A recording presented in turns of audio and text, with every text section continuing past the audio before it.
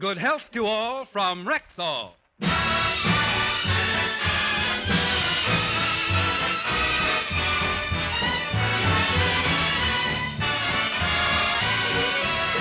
Yes, it's Sunday, time for the Phil Harris Alice Faye Show, presented by the makers of Rexall Drug Products and your Rexall family druggist.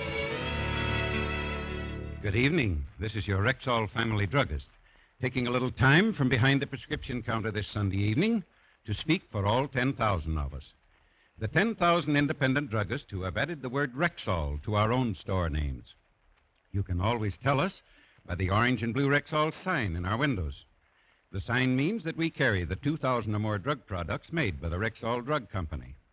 They range all the way from aspirin to penicillin, and they're as fine and pure and dependable as science can make them.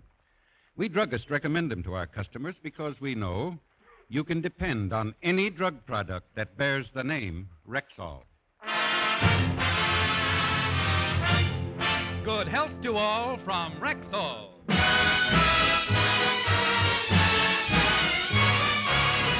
And now your Rexall family druggist brings you the Phil Harris Alice Faye Show, written by Ray Singer and Dick Chevrolet, with Elliot Lewis, Walter Tetley, Robert North, Walter Sharp in his music, and starring Alice Faye and Phil Harris.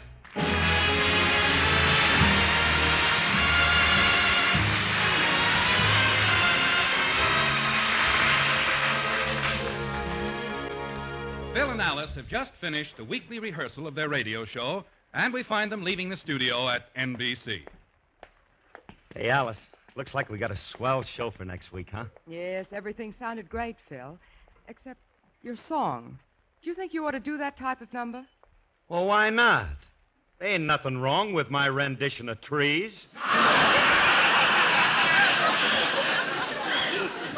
Besides, I can't go on just singing it. Hey, Alice, look at that guy coming toward us. He looks familiar. Where? Oh, that's Mr. Scott, one of the Rexall executives. Mr. Scott? Mm-hmm. Scott? You mean the guy Frankie and me almost blew up with that chemistry set a few weeks ago? The same. Gee whiz, I never met that guy. You know something, honey? I've been trying to reach him and tell him that I'm sorry, but I don't know. He's never in when I call. Well, here's your chance to meet him and apologize. Okay, honey, now look. When he gets up here, introduce him to me and give me a big build-up. Send me out. Okay, I will. Hello, Mr. Scott. Oh, how do you do, Miss Faye?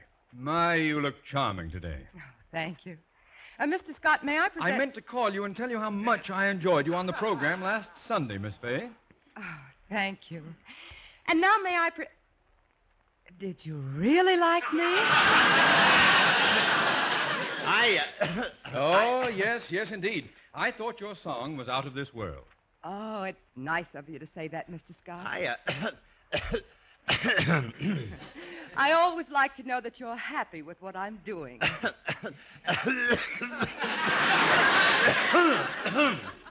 Rexall makes a cough medicine that could help you.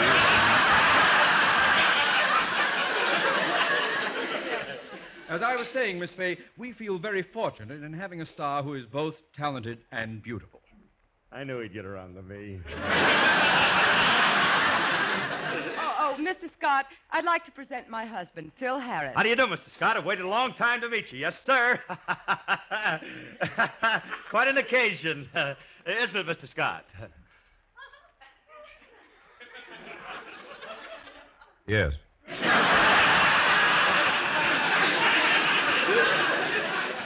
Yes, sir. Mr. Scott, I hope you're not mad about what happened with the chemistry set. You know, I didn't mean to almost blow you up with it. I was only just pulling a practical joke around the house. I keep Alice laughing all the time, don't I, honey? Yes. Gee, Mr. Scott, you still seem a little bit upset. I'll do anything to make it up to you. I tell you what, hey, why don't you come out the house sometime and I'll let you blow me up? Sure, any time at all. Will you be home this afternoon?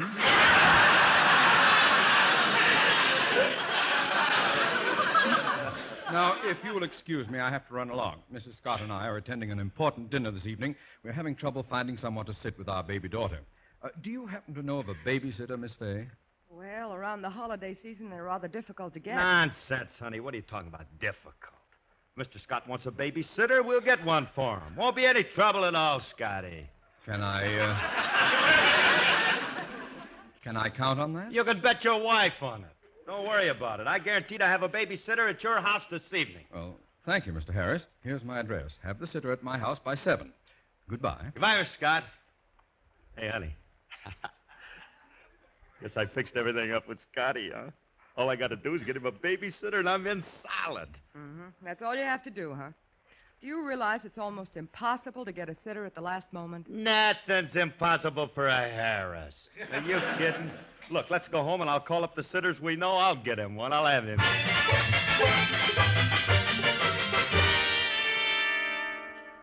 Hey, honey, looks like we're in trouble. I've been on the phone for an hour. I've called every babysitter we know, but they're all busy. Well, have you tried Gloria Randolph? Gloria? Uh-huh. Hey, Gloria. I forgot about her. Sure, I'll call her, and if she can't come, maybe your husband can. Oh, I'll get the door. All right. And you'll find Gloria's number in the book, Phil. Okay, honey. Oh, hello, Frankie. Hiya, Curly. Oh, Alice. Where's Curly? He's inside. Go on in. I have to get lunch ready. Oh, thanks. I'll have a toasted cheese sandwich, 2 hard-boiled eggs, a cup of coffee. I'd suggest our 35-cent blue plate, sir. You get dessert with that, sir. Anything you say, Alice. I'm going to see Curly. Hi, Curly. Oh, hello, Frankie. Hey, excuse me. I'm trying to get a girl for tonight. Okay. Trying to get a girl? Hello? Oh, hello, Gloria. Yeah, this is Phil Harris. Hey, tell me, Gloria, are you doing anything tonight? I better shut the door so Alice can't hear this. Oh, you're busy tonight, huh, Gloria? Oh, look, honey. Couldn't you make it for little old curly-headed me?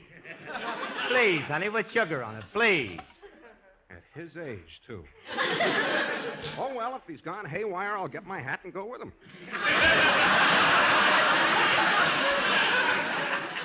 Hey, Curly, ask her if she's got a girlfriend for me. Frankie, please, will you keep quiet? Girlfriend? Hey, that's an idea. Yeah. Hey, Gloria, have you got a girlfriend that can make it tonight? Oh, they're all busy, huh? Well, can your husband come over? Wait a minute. Well, I'm sorry you can't make it, Gloria. I'll call you some other time. Goodbye. Oh, look, I'm sorry I was busy, Frankie. I was trying to get a babysitter. You cad. How could you? Babysitter? Certainly. I'm trying to get somebody to stay with Mr. Scott's baby. Scott? Name sounds familiar. It should sound familiar, kid. It should sound very familiar. Why? Well, don't you remember he was the guy that was coming into the garage with Willie the day our chemistry set exploded? Oh, is he still alive? Can Gloria make it? Nah, she's busy too, honey. Every girl I called is busy, and I know that. Hey, Remley. What's the matter? Hey, you know a lot of girls. You know one who would be willing to sit with a baby? I might. Yeah, let's see. There's... Now, remember, Frankie, she has to be refined. Alice, please. That's the only type I associate with. Now, let's see. I could get you Babe Zimmerman. No, she'll be too tired at the end of a day. Those sandhogs work pretty hard. Hey, maybe I could get you Selma, the Masked Wonder. The Masked Wonder? Well, that's just the name she wrestles under. No, she might be a little too rough with the kid. Hey, wait. I got just the girl. Bertha the Beaver. You think the Beeve could be at Mr. Scott's house by 7 o'clock? 7 o'clock. No, she'll never make it. By the time she gets home and showers and shaves...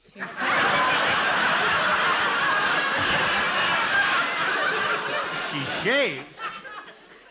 Shaves? Well, yeah, she's the bearded lady in a sideshow. Oh. Here's a guy with a sandhog, a wrestler, and a bearded lady. Hey, Remley, you don't have any two-headed dames on your list, do you? Just one, but she ain't... Never mind. Can't you be serious? Can't you see? This is important to both of us. And it's my chance to get in good with Mr. Scott. I don't happen to know any babysitters. Well, I got to get somebody to sit with his baby girl. Well, you'd better get somebody dependable, somebody with intelligence who knows how to handle a baby. How much do you have to know to sit with a baby? Anybody with a half a brain can do it. Good morning, Philip. Well, if it's... If it ain't old half-brain himself. Hey, Willie. Look, Willie, how would you like to spend this evening with a cute little babe? Oh, I'm sorry, Philip. I have to go back to the Rexall office and Babe? You mean you have a date for me? Well, since you put it that way, yeah. Well, that's different. What does this babe look like? Ah, she's a cute little honey. She's got curly blonde hair. How's the figure? And big blue eyes. How is her figure? And a cute little turned-up nose. Never mind the decorations. How's the tree?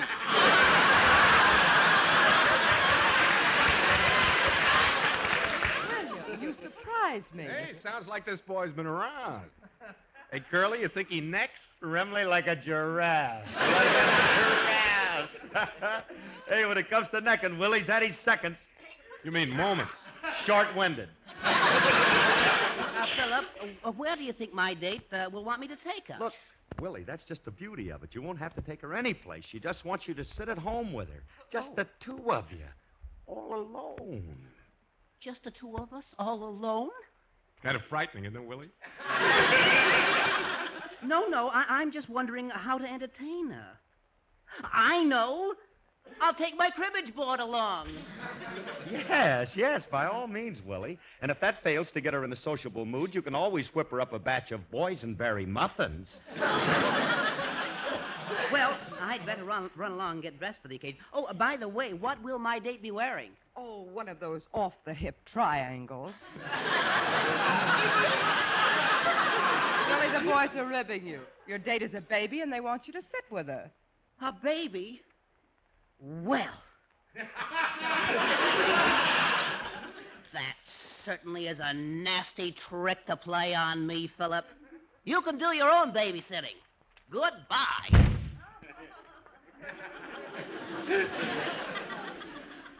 He's just a bag of nerves, isn't he? Hey, Alice, why did you have to tell him all about it and spoil it? Now who am I going to get? Hey, how about Julius? The kid'll jump at a chance to make a few bucks. Oh, no, Julius can't do it. During the holiday season, he's working nights delivering orders. Of course, one of us could do it. Yeah, but which one? After all, it wouldn't look right for the star of the Rexall program to be a babysitter. That lets me out. Why can't you do it, Phil? Well, I have to stay home with the star's children. That only leaves one person. Doesn't it,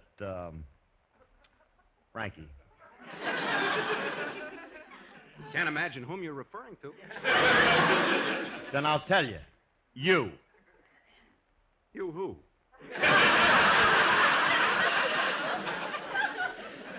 Hugh Herbert? No, you. Remley. Hugh Remley? I never met the man. I wonder if we're related. Will you cut it out, Remley? Wait just a minute. I don't care. You're going to sit with Mr. Scott's baby, or I'll tell him it was your concoction that almost blew him up. You mean you'd squeal on me, pal? With no compunction. And I use the word loosely. Now, look, Frankie, I'll tell you what I'll do. I'll help, though. As soon as the Scotts leave, then I'll come over and sit with you. Well, all right, but you better be there right after the Scotts leave, or I'll refuse to write your letter to Santa Claus this year. You'd better get going, Frankie. Phil will join you later. I want him to hear the tune I'm singing next week. Oh, yeah, I do.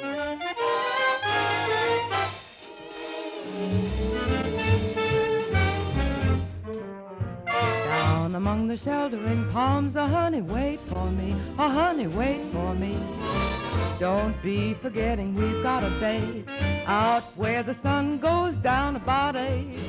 How my love is burning, burning, burning. How my heart is yearning, yearning, yearning to be down among the sheltering palms, honey, wait for me.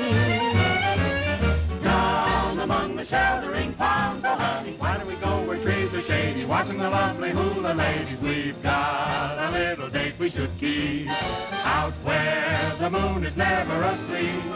While my love is waiting, waiting, waiting, why should you be always hesitating to be down among the sheltering palms, oh honey, wait for me.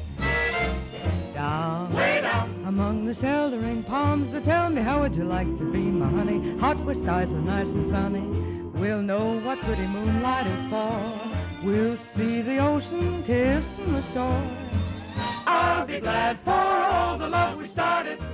If you're not, then I'll be broken-hearted to be down, way down among the sheltering palms. Oh, honey, wait for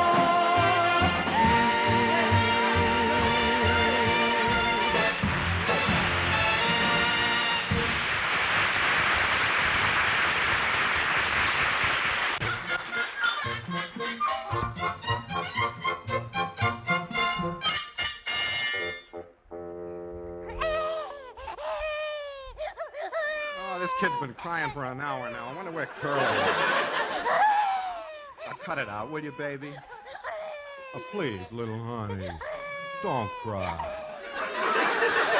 Please don't cry. Ah, shut up!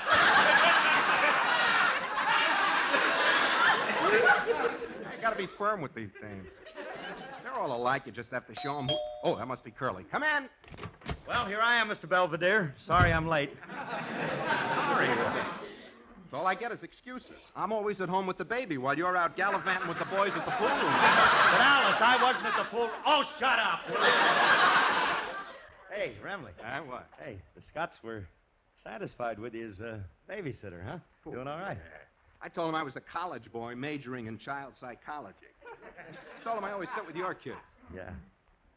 Hey, Frankie. Hmm? Hey, let me look at that baby. Yeah, go on.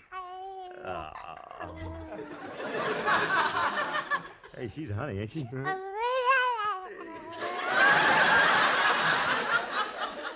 Probably talking about my curly hair, right? You know something? Look how cute she is. She just keeps smiling all the time. Yeah. Hey, she reminds me of Phyllis when she was that age. She is pretty. Yeah. You know, Curly, I used to look just like her when I was a baby. Now, you see, you've hurt her feelings. Now, why didn't you let well enough alone? Now, we got to do something to entertain her. Quiet, baby. Will you please, honey? Now, just be quiet a minute. Oh, let me see. What do you do to make a sponsor's baby happy? Read her a commercial. Hey, look, Remley, I got a better idea. Hey, listen to this idea. I'll take off her booties and tickle her orange and blue toes. Now, maybe you better tell her a bedtime story. Oh, a bedtime story? Hey, baby, now wait a minute, baby. Baby. Now, quiet a minute, honey. I got a story that you're going to like. Gee, this is a good one. Once upon a time, in a land called Rexall, there lived 10,000 independent druggists. Now, they were all happily married, and each one had 2,000 of the cutest little drug products that you ever saw. Hey, Frankie. Hey, she likes it. Hey, Frankie. Remley, wake up! Hello from Rexall. Oh, now, look, you got her started again. Hey, Remley, she shouldn't be crying like this. There must be something wrong with her. Maybe baby. Holy smoke. What time is it, Curly? 8:30. Why? Oh, I'm supposed to feed her at 8. Mrs. Scott left her formula in the refrigerator. Well, for goodness sakes, let's get it. I'll carry the baby. Baby, come on now, come on. Upsy daisy. That's because Mommy's at a bitty babykins is going for a little trip into the kitchen to get your teeny weensy bottle. Oh, for crying out loud.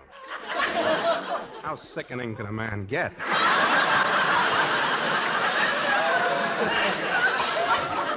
I'll get the bottle out of the refrigerator. Oh, this must be it. Mrs. Scott said she just made one bottle. Now, look what you've done, Remley. Oh. Now, we only had one bottle and you had to drop it. What are we going to do now? How are we going to feed the baby? Put her on the floor. Maybe she'll lap it up.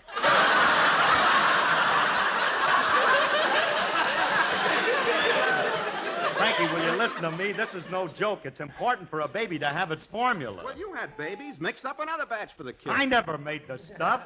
I don't know what goes in it. Alice always made it. Hey, that's it, Alice.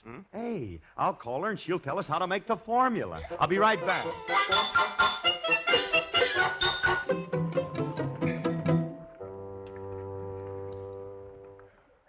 But, Phil, I'd rather not tell you how to make the formula over the phone. It's complicated, and you might get it wrong. I'll write down the ingredients and how to mix them and send it over to you. No, Julius is here delivering an order. He'll bring it over. Goodbye. Oh, that Phil. He gets into the darndest scrapes. What's old Southern Fried up to today?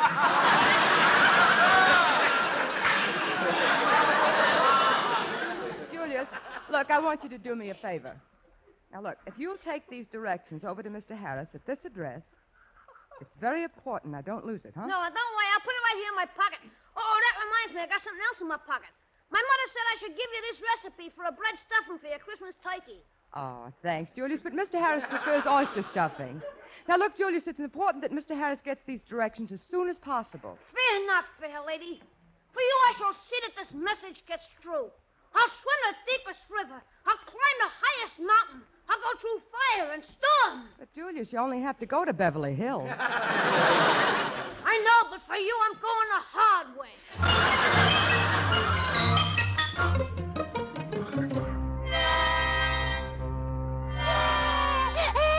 Hey, Curly, it's after 9. This kid is starved. What's taking Julius so long? All right. He'll be here soon. In the meantime, we better do something to take our mind off food. Look, Remley, we got to amuse her. Hey, I got it. What? Let's get down on our hands and knees and make believe we're a couple of horses. That'll do it. Horse I gotta be yet. All right, I'll get down on my Come hands on, get down and on your knees. hands. Hey, look. Hey, she likes it. Hey, look, baby. We're horses. Oh, that ain't Trigger and his friend Flicker. All right. Will you knock off, Julius? We're just pretending we're horses. We're trying to amuse the baby. Oh, well, you continue and I'll sing the donkey serenade. What's that for? I might as well. You're acting like a couple of jackasses. Don't be so funny. Now, have you got those directions Mrs. Harris gave you? Yeah, I got them right here in my pocket. Let's see. Stop stalling, will you? Give them to me. Take it easy. Here you are. Well, thanks. Now run along. I got to prepare this formula. I got a baby to feed. The baby's mother's going to let you feed it? Yeah. What's the matter? Has the old lady got a grudge against the kid? Will you feed it? Now get out of here. Get going. Someday I'm going to take that kid. Never mind that kid. Let's get the baby's formula made. Give me the paper with Alice's instructions. I'll read it to you while you mix the stuff together. Okay. Wait a minute. What does it say we need first? Let me see. First, get a large bowl. Got it. Now what? Put 2 loaves of stale white bread in it.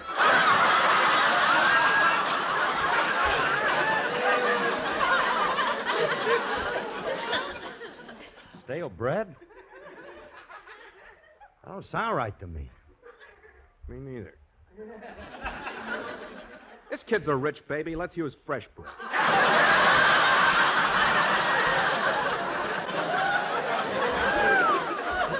That sounds better. Uh-oh. Oh, ain't got no white bread. You got any pumpernickel?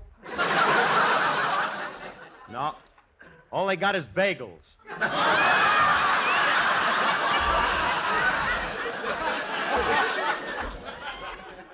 Put a few of those in. Okay. Okay, you got them in. What else does Alice say? Add 1 tablespoon of garlic salt, 1 tablespoon of red pepper, and half a cup of fat drippings. Fat drippings? What's that? Curly, don't you know anything? That's the stuff you get at... Comes in small... It's kind of like... Use ketchup.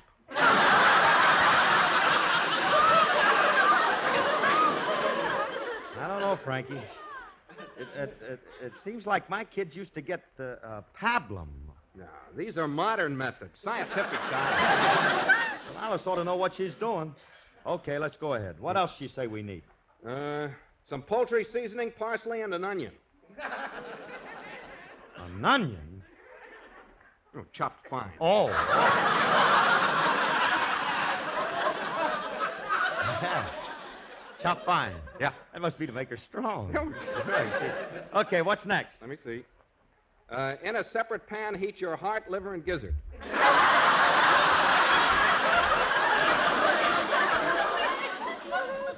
Okay, wait a minute. Who's heart, liver, and gizzard? Don't say. Let's be on the safe side and skip that, huh? Mix up what you got there. Oh, Curly, mix it faster than that. I can't. The bagels are slowing me down. Hey, Remley, this stuff don't look right. Don't look like that stuff Mrs. Scott had in that bottle. That was liquid. This mess is thick and gooey. Yeah, it is. I wonder if Alice forgot to mark down some... Oh. It's my fault. I skipped one of the ingredients. Yeah? It says add 1 cup of red wine.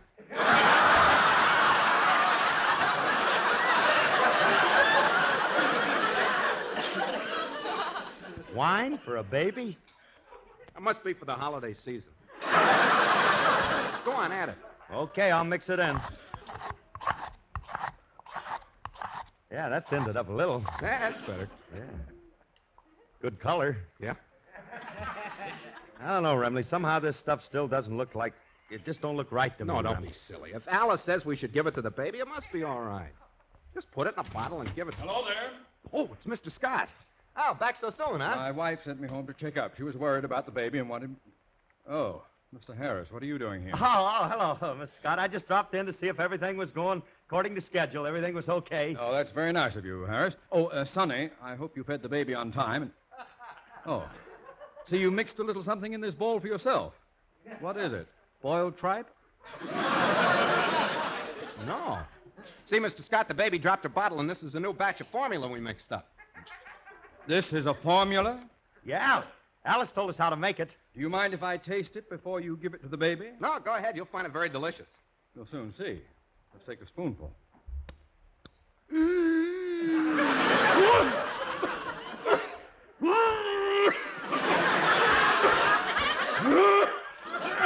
Hey, Remley. Yeah? Hey, Remley, look at the smoke coming out of his ears. Yeah.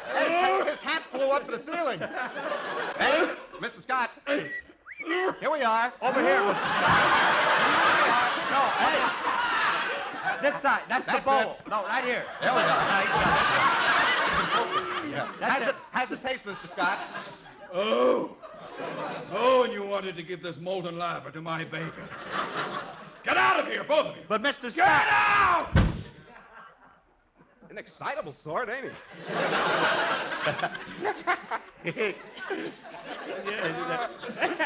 Can't hardly blame him for getting kind of excited, okay? Well, you know. That formula we made for that baby sure must have been powerful stuff. Did you see the way it lifted his lid? Come on. Hey, you know, I can't understand it. It's Alice's formula. Must be the same stuff she gave your kids. Certainly it's the same. My kids? Frankie, come on, let's get home fast. Wait till I get a hold of that owl. What's the matter? That's where all my wine's been going.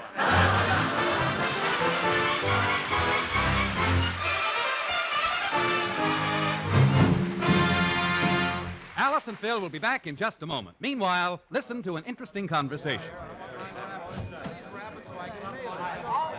You've dragged me 3 blocks out of our way to get to this drugstore, Helen. Now tell me why. Because this is a Rexall drugstore, the only place where you can get Rexall drug products. Is that what that orange and blue Rexall sign in the window means? Exactly. I don't get it.